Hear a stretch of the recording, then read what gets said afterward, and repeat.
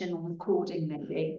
So if you look at the pelvis, okay, so the pelvis is, in terms of riding, probably one of the most important areas of the body to really get familiar with, because although we may think that it's one solid bone, actually there's lots of joints in the pelvis, and those joints mean that there's movement potential. And for a rider, that movement potential is essential for us to be able to absorb the horse's movement, or the forces that the horse is generating underneath us. And it just helps us be more stable when those forces coming up into us, into our bodies. So if you look at the pelvis, I don't want to go into detail. I've got a lot of other sessions that talk about other areas of the pelvis. My focus for today and in this class is the hip joint. So those that I can see on camera, could you please point to your hip joints? Yes. Yes. Okay, so what tends to happen when that question is asked is that most people point to the big bones here. So that would be the bone at the front of the pelvis. You can generally feel it quite easily on ourselves. They're quite sort of big bone. But that's actually the top of your pelvis, as opposed to where the movement happens in the hip, which is in the pelvis, which is our hip joint.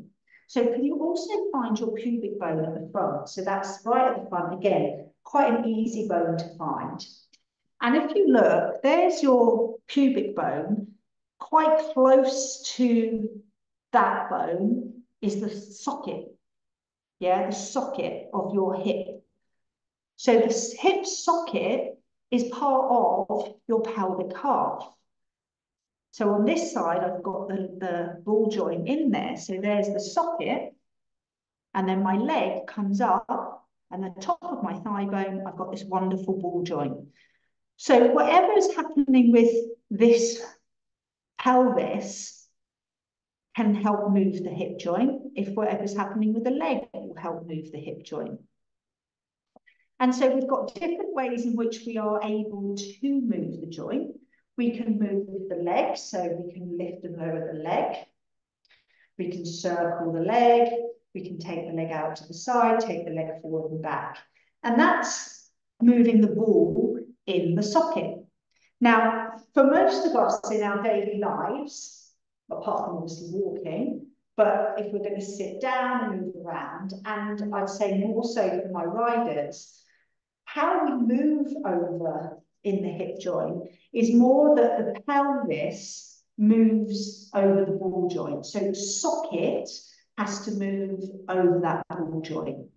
So we're going to play around with those. And remember, this is a level 1 class. So a lot of this is going to be laying on our backs. And if you're a rider, obviously we're going to be more upright. But it's just a session that you can start to explore what movement you have in your hip. So there it is. And it moves like this. The first thing I'm going to get us to do is just stand and place your fingers onto your hip joint. Yeah, so you'll find that they're just, if you find your pubic bone just to the side, and then just lift one leg up and down and feel where that movement is happening, right in that deepest crease of your pelvis.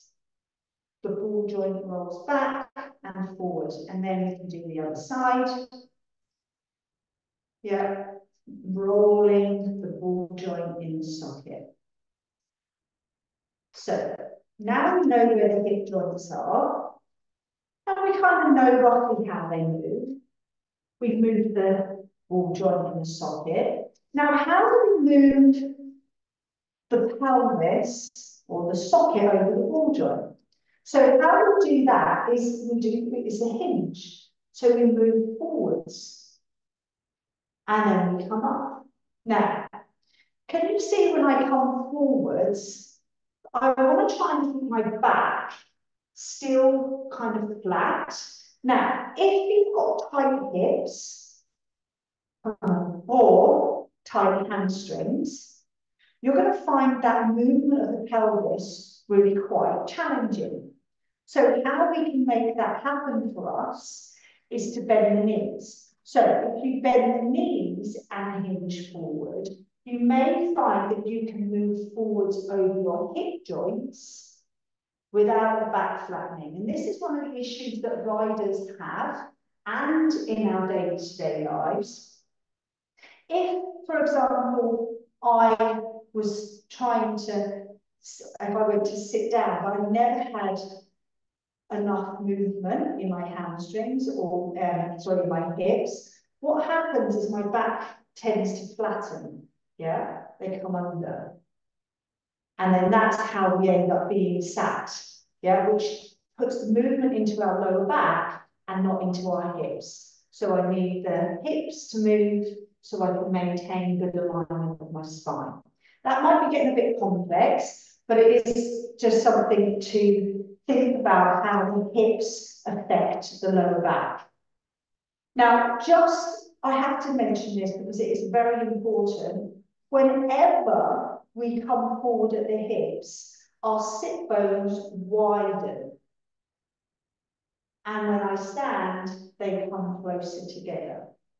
So when my pelvis comes forward, the sit bones widen. And when I stand, they come closer together. We'll do that one more time. So when I move over my hips, my sit bones, they go wider. And when I stand and come back up straight, my hips, as my hips extend, my sit bones come together. Now what I want you to do is get your sit bones, hold the sit bones together, and now move your hip joint. Sit bones not allowed to move, but move your hip joint. Yeah, you physically cannot move in your hips unless you let your sit bones widen. And so if you've got a tight pelvic floor, we tend to move everything is in the back, in here. Okay, so this is where the hips are related directly with our pelvic floor. Let's take it down onto the floor and just get some movement, thinking about the hips. So we're going to lay down on the back. If you are new to class and you want to have a cushion under your head, then that's absolutely fine. So we want to make sure that the chin isn't poking up and got the forehead parallel to the ceiling. So when we lay down, we're just going to have the knees bent. And we want to think about the ball. So from here, place your hands on your hip joints. You can feel them in there. And the aim of this is to try and keep your pelvis still whilst we move our hip joints. And remember, this is a level one, so we're going to keep everything nice and manageable. It's about exploring what movement you have. So if you think about your pelvic bones and your pubic bone, those points we looked at earlier, can you find them on your pelvis now, the hip bones and the pubic bone? And you want them to be roughly on the same level. So you can keep your hands there for feedback. And then you're just going to straighten your leg. And can you keep the pelvis still level? And then bring the leg back in. The other side, the leg stretches out and comes back in. So just lengthening, rolling in the hip joint, and then rolling the ball back. Rolling all the way, and bringing it back in. The leg slides away. So this is more about stability of the pelvis. Can I move in my hip without my pelvis having to move too? Yeah, so it's hip dissociation. Keeping the foot on the floor keeps us much more able to control the movement.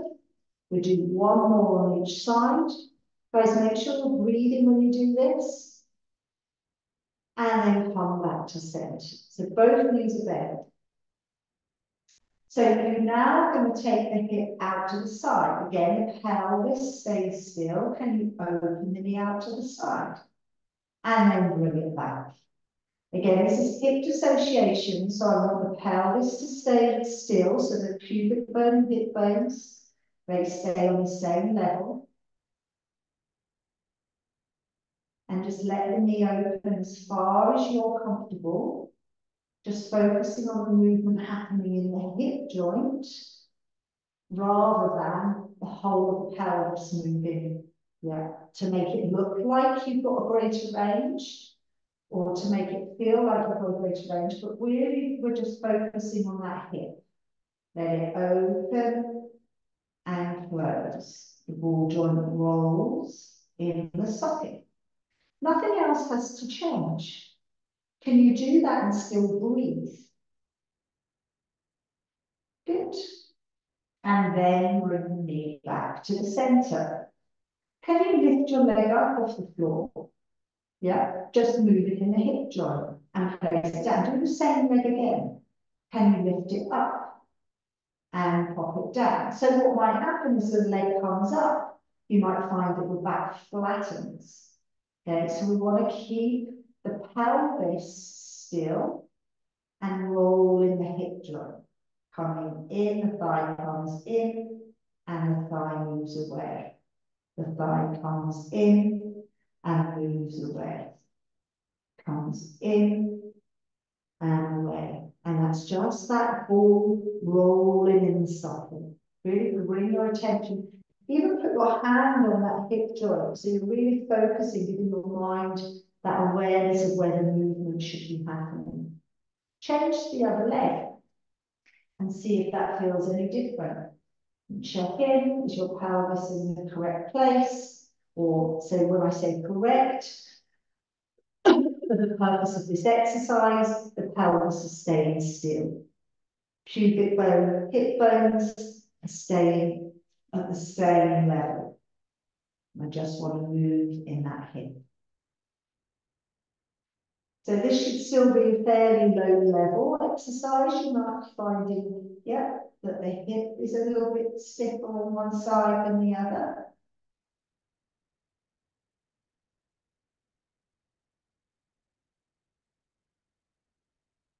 And just do 2 more. And then we can put both feet back down. So again, from this position, we can do some more mobilizing of the hips.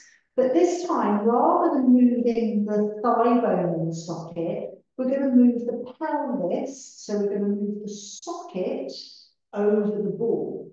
And we do that by tilting our pelvis backwards and then rolling it forwards. So you see how I roll my pelvis forward, my arch in my back, a little bit deeper as I roll forwards over my hip joints. And then I tilt back and my back flattens as I roll back.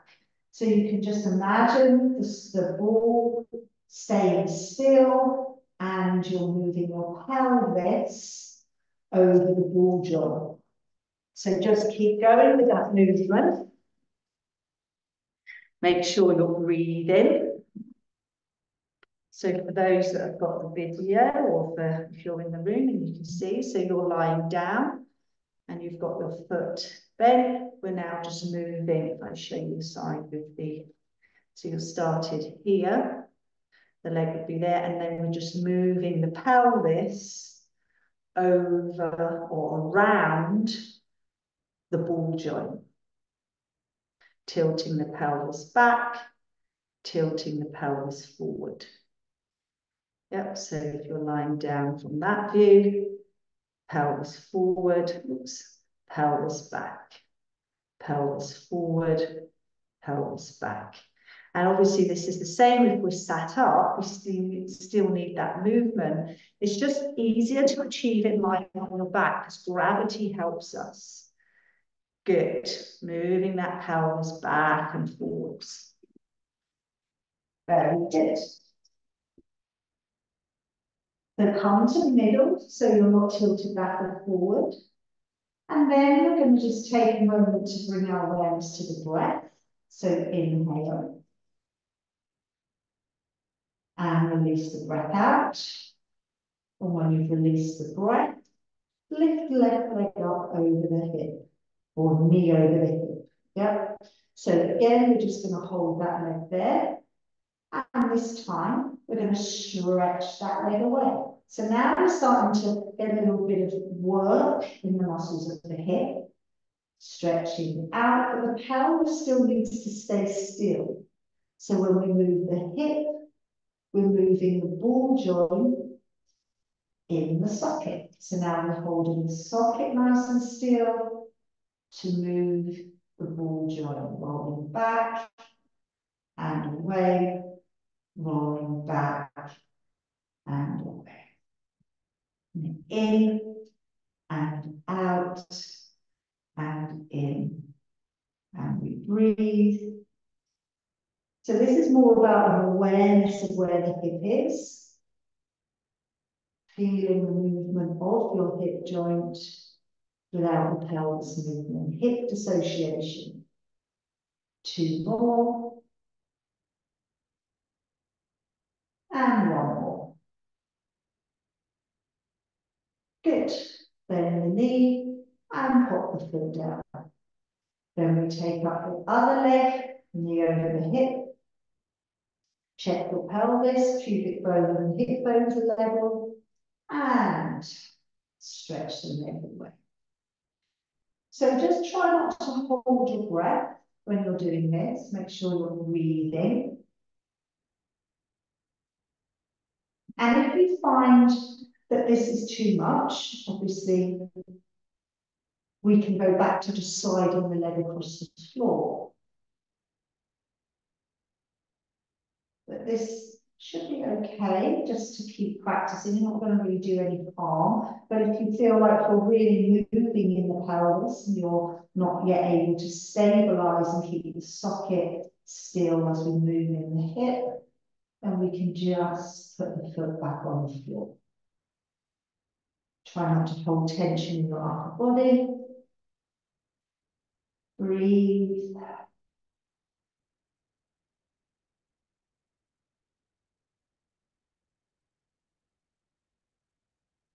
Focusing on that ball joint, rolling in the socket.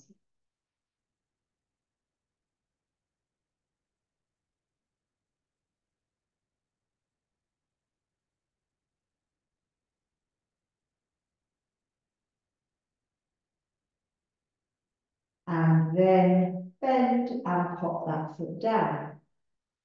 So now we're going to take the left leg back up. Again, just try to keep that pelvis nice and still, just breathe. And this time we're going to open the knee out to the side, just like we did with the foot on the floor. But we're going to open it out to the side of the leg, so we've got to support the weight of the leg. Bring it in and out. So again, as the leg goes out to the side, you might be tempted to feel the whole of your pelvis to roll in that direction. Your challenge is to keep the pelvis stable. So you can move your leg without the whole of your pelvis having to move. So the movement comes into that hip joint.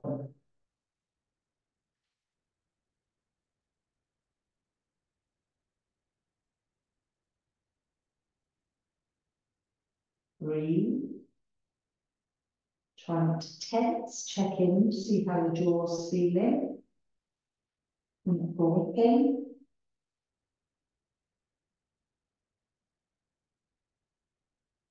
And 2 more.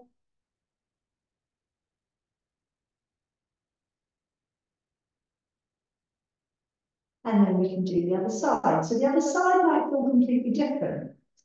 And that's okay, because each half of your pelvis will be used differently by you in your daily activities, or when you're riding. You might find that one side you have much more control over that side of the leg, and the ball spins better in that direction. And you kind of start to understand, well, if I have less stability on one side, how does that affect my movement? How does that affect my ability to support the horse's movement or allow the horse's movement? So when that knee is opening out, again, I want my pelvis to stay still so that the socket that the hip ball joint is in can support the movement of my leg. Good. Again, this is our hip dissociation. And for riders, this is a useful skill to kind of understand and practice so that when you're mounted, you have the awareness of how you're moving in your hips. I often hear instructors ask people to relax your hips, move more in your hips. And if we're not even sure where our hips are, that can be interpreted in a very kind of random way from one person to the next. Good. 2 more. Open the leg out. Breathing. And then the leg goes down. Very good. So then we're going to go back to the left leg again, and we're going to move the hip in a circling action. So we're going to keep the knee bent, again, as a level 1 class. We don't want to kind of push too much beyond, we want to keep it we want to keep it controlled, so the movement quality is there. So maintain your pelvic position. We're going to circle. So imagine you've got like a pen on the tip of your knee, and you're going to circle it by drawing a circle on the ceiling.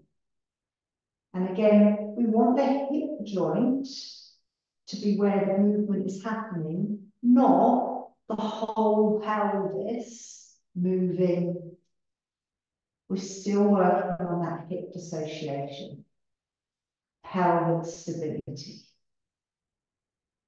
Are you breathing? Change the direction. Circle the leg.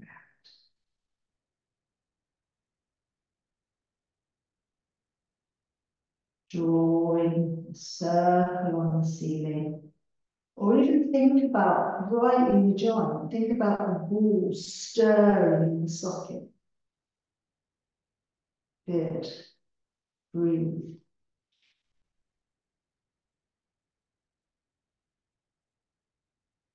And then the leg comes back, and we pop the foot down. Good, so you may be feeling some work in some of the muscles around there, so in the thigh and around the hip, or even around at the back of the pelvis. All of the muscles that move our hip aren't just kind of in the surface, they're all deep, related into the pelvic floor, and adductors, all of the muscles around that area. So, you know, if you're feeling it somewhere, it doesn't mean you're doing anything wrong. It's just feedback, take note on it, and as long as it's not painful, keep going. So, right leg comes up this time. We've got the pen on the top of the knee, and we're going to circle that knee round, circling to draw the perfect circle on the ceiling. Now, this takes some concentration, so possibly you stop breathing now. Can you breathe as you move that hip? Is your pelvis staying quiet? And then we're going to go the other direction.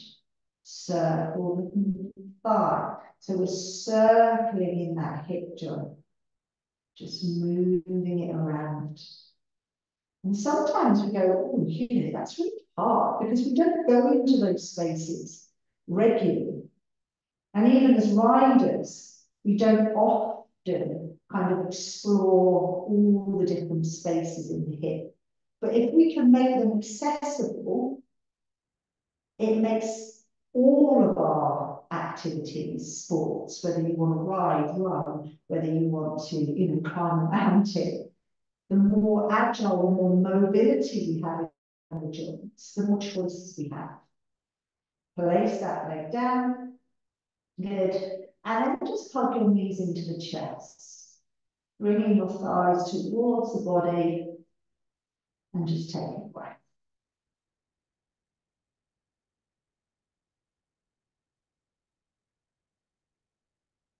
Good.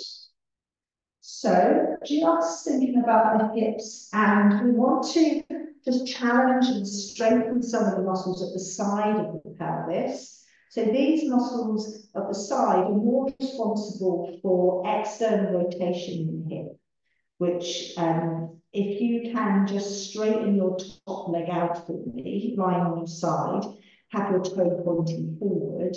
If I asked you to turn your toe and your knee up to the ceiling, that's external rotation. And this is harder because what you might want to do is roll backwards. So you've got to keep, again, your pelvic half still, because we're still working on hip dissociation in today's class. And we're going to turn the toe up and then turn it forward. Turn it up and turn it forward. The toe turns up, the toe turns forward, turning up and forwards. And again, we know where the hip joint is. That's where the movement should be coming from. Yeah, turning in the hip. The pelvis stays still. We've just got the socket that ball joint is sitting in. We don't need that to move because I'm trying to dissociate that movement, just working in the hip. Turning forward and turning up.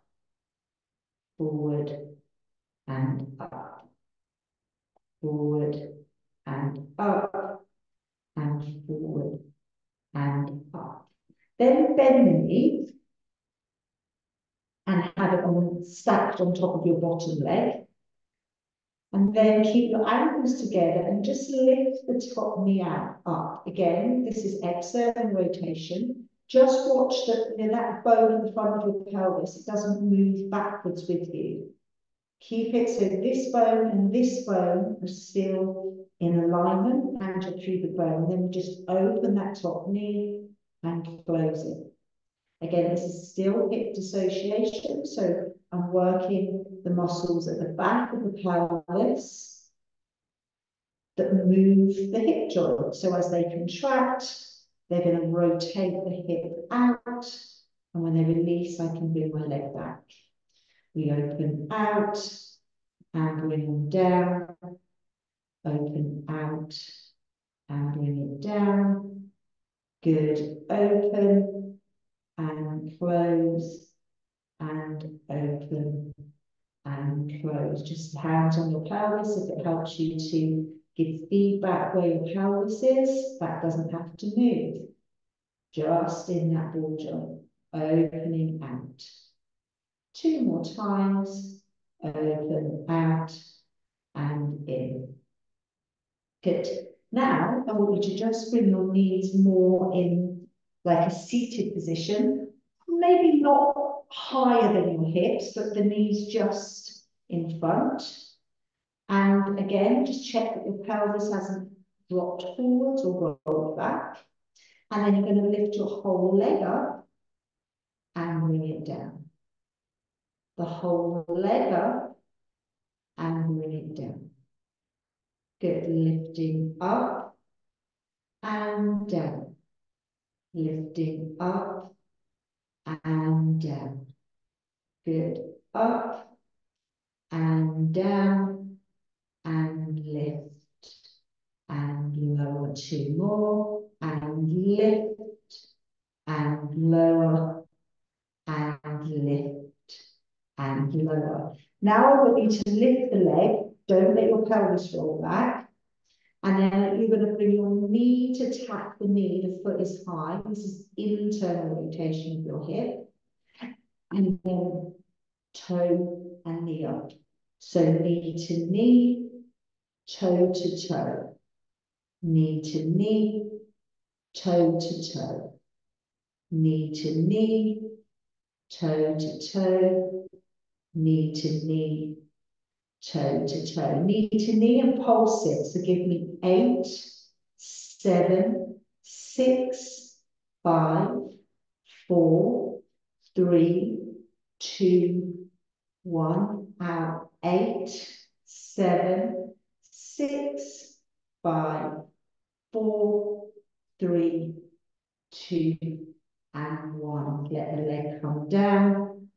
Or maybe give yourself a little pat there, a little tap around that area. If you're feeling the work that's happened in those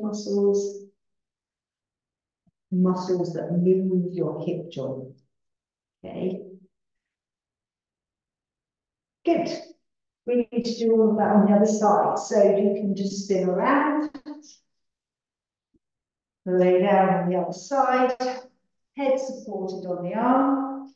And we're going to first, with the bottom leg bent, you're going to have your pelvis stacked, so we're not rolling back and forwards. The first thing is we're going to straighten the top leg out and really feel like from the hip, your thigh bone is being pulled away. So we're with length here.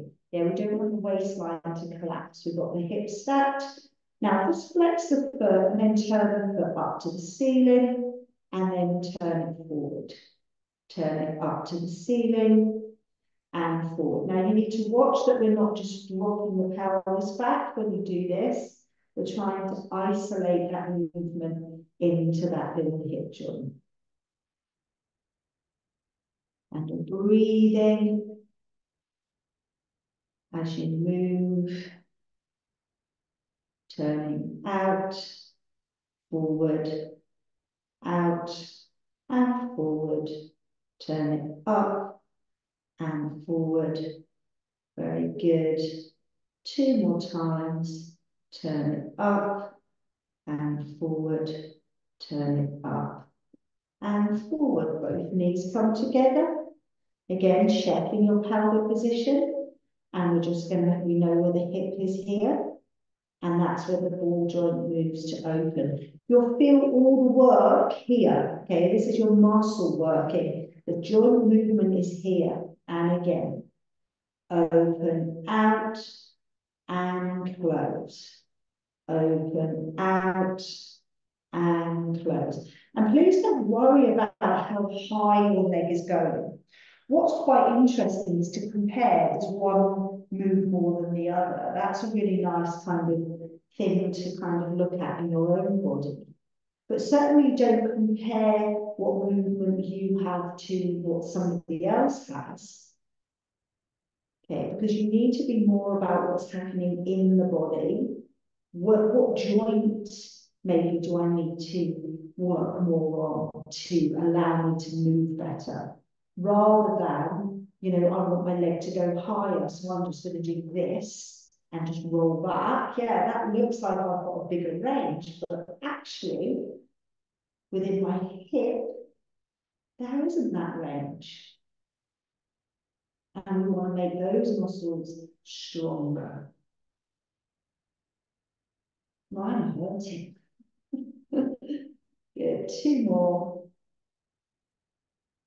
And 1 more. Good.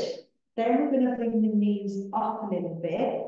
And can you see I've got almost like a 90-degree angle here? I haven't kind of tucked my legs in. I've just brought my thigh more kind of in line with the hip, maybe just below.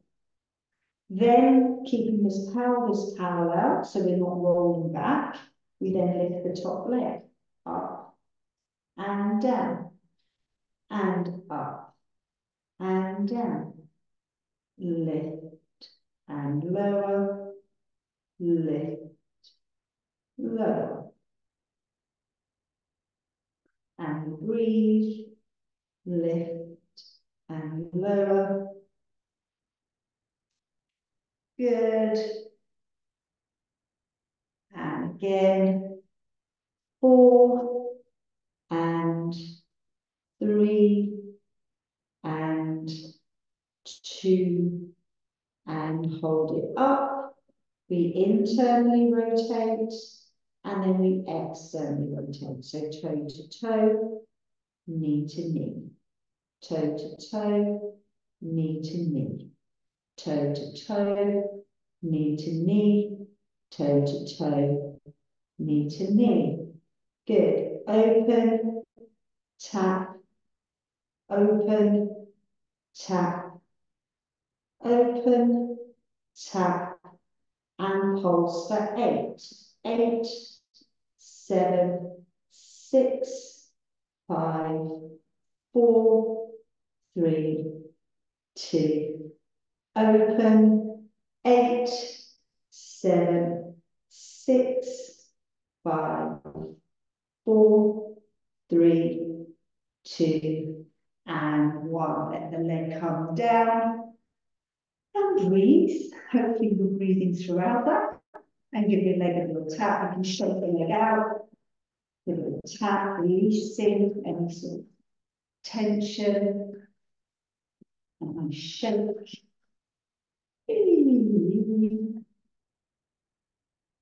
Very good. And then we're just going to come up, come round. And obviously, if knees allow you to sit like this, that's okay. But if not, we're just going to go into a child's pose, just to stretch out through the back of the pelvis.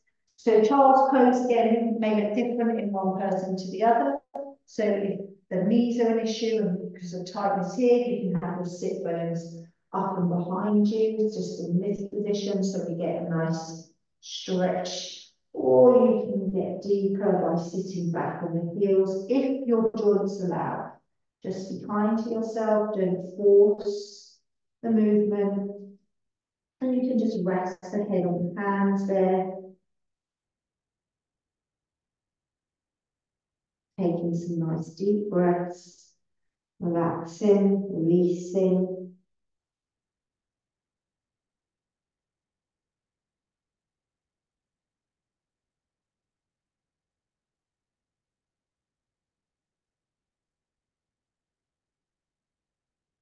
Perfect.